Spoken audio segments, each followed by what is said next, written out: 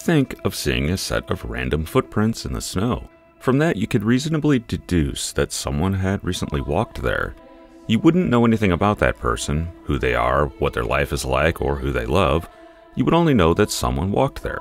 Imagine trying to figure out who that someone is, just from their footprints. The universe and science in general in some ways can present the same sort of dilemma, where you can suspect something exists based on your observations, but otherwise know very little else about it. Scientific and indeed cosmic footprints. Nowhere is this more prominent than in the question of dark matter. We see its gravitational effects, its footprint so to speak, and something must be there like the footprints in the snow, but we know almost nothing else about it. But we're starting to glean hints of just what dark matter is, or at least how it behaves, exploring the person behind the footprints, so to speak. My guest today takes on that question, and her team has yielded observations of galaxies that reveal that dark matter may be far more complicated than anyone had previously suspected. Welcome to Event Horizon with John Michael Godier.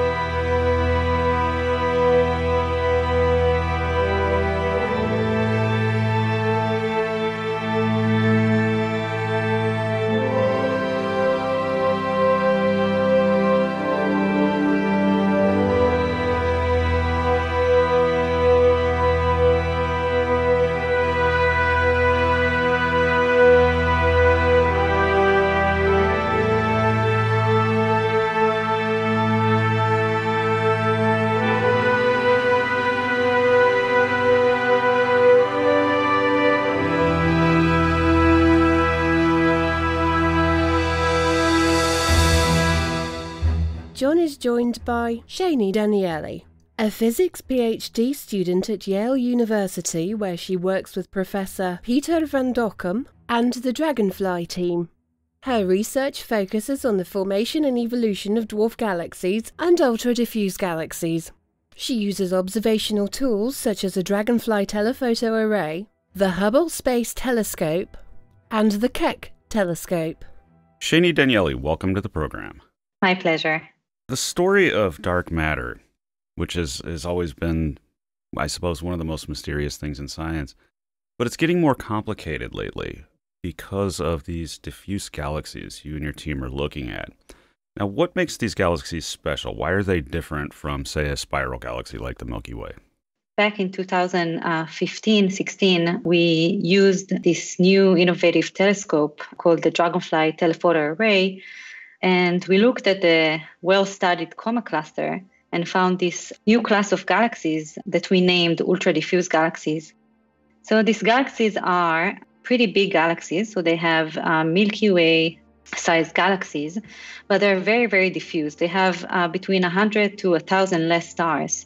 So it makes them very faint, which is probably one of the reasons we haven't detected them so far.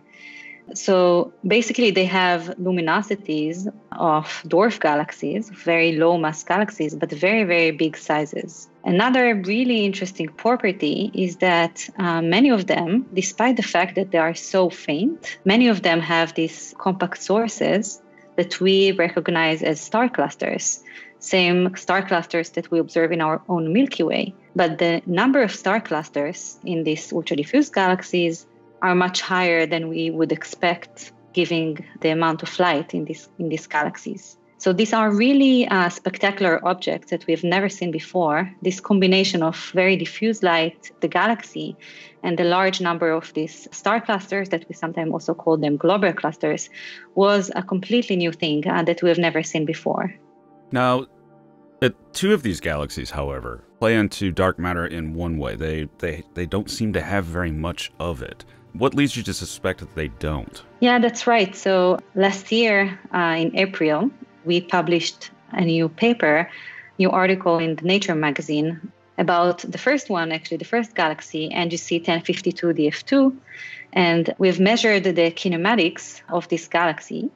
So how stars basically move and in what velocities they move in the galaxy. And what we inferred is that their motion, the motion of the stars and their velocity, is consistent with having no dark matter at all. So the velocities that we observe are consistent with the amount of mass that we infer only from the light that we can observe, the visible component of the galaxy. Now, you also have an example in these ultra-diffuse galaxies of the exact opposite, where you have one that over 99% of its mass appears to be dark matter. How do these two reconcile against each other? So that's actually another fascinating aspect. So that's right, in 2006, so before this galaxy lacking dark matter, we actually first measured the kinematics or the dynamics of another ultra-diffuse galaxy in the Coma cluster. And this galaxy seemed to have more dark matter than we expected, given the mass in stars for this galaxy. Now, these two galaxies, it's really a puzzle because they look very similar. They have this very diffuse, smooth component of light, and both of them are dotted with these globular clusters, with these very bright star clusters, but they live in very different environments. So the massive one lives in the Coma cluster, which is a very massive cluster of galaxies. However, the galaxy lacking dark matter, DF2, lives actually in a smaller galaxy group that is composed only out of 20-something galaxies, and it's actually much closer to us. So they do live in different environments. And the fact that we found both of them about sort of at the same time might be related to the fact that we used for the first time a telescope that is actually sensitive to galaxies that are very, very faint, that their surface brightness is very, very low. So it might be a chance, but we cannot point out why we get different masses of these galaxies for these two galaxies. And this is something that we're definitely looking into by looking more of these galaxies, both in cluster environments, in group environments, but also galaxies that are isolated from other galaxies to understand maybe environment helped somehow to actually produce, form these galaxies in the first place. Now, I'd read that it might be one possibility here is that galaxies may be able to siphon dark matter away from each other, I assume gravitationally. Is that a realistic possibility? So this is definitely one of the possible explanations that maybe at some point this galaxy interacted with the massive galaxy in the very same group, NGC 1052, and dark matter was disrupted from DF2 and left it with no dark matter. However, if this is the case, and it might be the case, we would expect to see some features of the light, so to see some signature to the fact that the two galaxies were interacting. And also the fact that we see so many of these star clusters, which should have been ripped from the galaxy as well, means that it had to have even more of these star clusters. And even now, the large number of star clusters in this galaxy is unique and an outlier on itself. So this is one possible explanation, but in order to actually lock ourselves on this explanation, we need to do some more theoretical work to simulate maybe the group environment and see if it can indeed be the case. So we're not certain, but this is one of the possible explanations. At least within the known framework of, right. Cold dark matter universe and galaxy formation theory. Now, do you have examples of these diffuse galaxies that appear normal as far as dark matters? Is there what you would expect from a galaxy like this? Are there examples of that? Yeah, so up to now there are only a handful of these galaxies that we've actually measured their dynamics and actually got spectra, because it's also a very expensive resource. But some of them, yes, some of them look like they're behaving in a normal way, and they have a pretty normal dark matter component.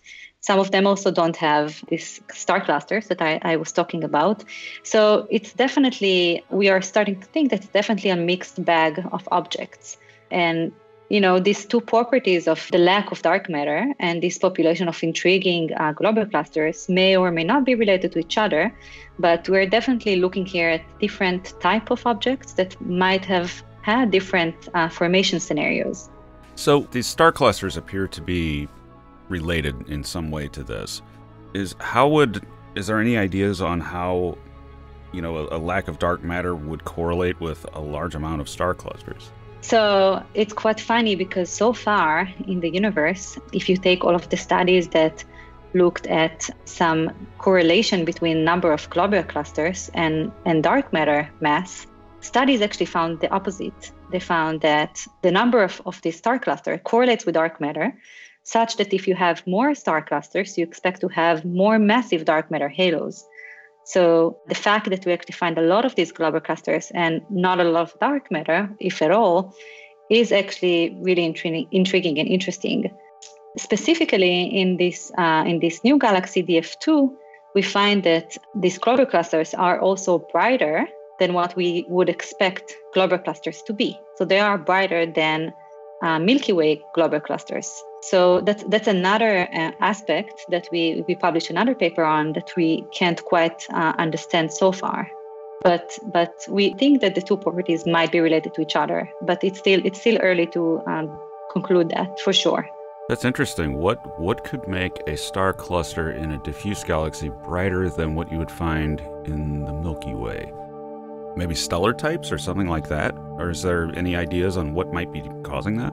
So the stellar populations in these star clusters are pretty normal. So what we would expect from star clusters, they are pretty old and metal poor. So they are not unique in that sense. But maybe in this galaxy there was some sort of extreme condition that basically formed this super bright, more massive, and even actually bigger in size than the Milky Way globular clusters. That is also related to the lack of dark matter. So maybe there were, for example, very, very dense regions with a lot of gas that both created this baryonic galaxy that is composed only out of baryonic matter, normal matter, and these very, very dense star clusters, because you need to have very dense regions of gas to actually create these very compact star clusters. So this might be related to each other, but at this point we really don't know. It's all very new. Now, how might this affect the current hypothetical explanations for dark matter, such as the weakly interacting particles? Does this change the game for those types of explanations, or does it strengthen them? What effect does this discovery have on that? It's kind of funny because, ironically, it actually helps, in general, dark matter theory. Because for the first time, it shows that dark matter and normal baryonic matter are actually separable from each other. So far, every galaxy that we observed, we really needed this component of dark matter to explain the motion of the stars in the galaxy. But there are, of course, other theories that provide a different explanation for the dynamics of galaxies, saying that maybe on these scales, there are some alternative theories for gravity that are not quite what we know on other scales. So the fact that we find a galaxy that doesn't need this explanation and can only be explained by the normal matter actually helps dark matter theory. It shows that it provides evidence that dark matter is real. Now, absolutely. Now, in a context of a more normal galaxy, like a larger galaxy, like say the Milky Way, you don't see this effect, though, do you? You don't see differences in what you would expect to find as far as dark matter versus what's actually there.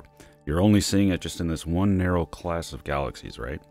So far, that's right. Yeah, that's absolutely right. So far in all what you call, larger galaxies, spiral galaxies, Milky Way type observations were pretty consistent in terms of the amount of normal matter that we observe just from light and the amount of dark matter that we infer from the kinematics of these galaxies. This relation has been observed to be pretty tight, and basically every galaxy that we've observed so far had dark matter in it. So up until this point, so this is something right. Completely new.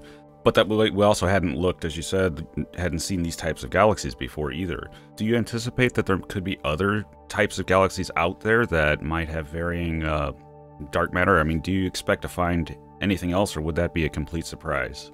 Yeah, so the fun thing is that actually in November last year, we found a second galaxy that has very little to no dark matter. at the very same group, NGC 1052. The second one is called DF4. So it's another galaxy that we cataloged from the same observations. So this is a second galaxy that looks very similar to the first one, to DF2. It lives in the same group, and it has very similar properties. So again, this diffuse smooth light, these very compact star clusters, and again, lacking dark matter in the very same group. We are right now looking wider. So we are working, we actually just finished observing a very wide blank area with Dragonfly, the same telescope that is very sensitive for faint phenomena in the universe. And we are planning to go over, try to find more candidates of these ultra-diffuse galaxies and go back to the telescope in Hawaii, the Keck telescope, and use several instruments to follow up these galaxies and learn about their dark matter halos. If you ask my opinion, I believe we'll find more of these galaxies. And I believe that we'll find actually a wide range of properties, but hopefully it will take us one step closer to understand how these galaxies were formed. And one step closer to understanding dark matter itself. Absolutely, yeah. Which has been rather maddening. We still don't know very much about this stuff at all, and it's interesting to see developments. Yeah. All right, well, thank you for appearing with us. And I wish you great luck in your research. And at some point, if you'd like to come back for another discovery, I'll watch the papers. I would love to. Thank you, John. One could make the case that dark matter is, at least currently, the most mysterious phenomenon in the universe. And one could further make another case that as we begin to understand it, it's only going to get even more mysterious. Why does a certain class of galaxies seem to have almost no dark matter? What makes those galaxies different from, say, the Milky Way, which seems loaded with dark matter? What does this mean for our understanding or lack thereof of dark matter as a whole? We don't yet know, and I find that exciting. All we can do is wait and see what the scientists discover. Speaking of discoveries, John. Well, more accurately, discovery. Our producer, Ross Campbell, is working on a discovery of his own. What are you alluding to this time, Anna? I need exactly 21 days before I'm allowed to inform you. You know what? I'm gonna commit this time. In exactly 21 days, I'm going to get the answer out of you. None of your shenanigans this time. And on that note, joining me next week will be astronomer Christian Reddy of Launchpad Astronomy here on YouTube for a discussion of all things astronomy and the far future of the universe. See you then.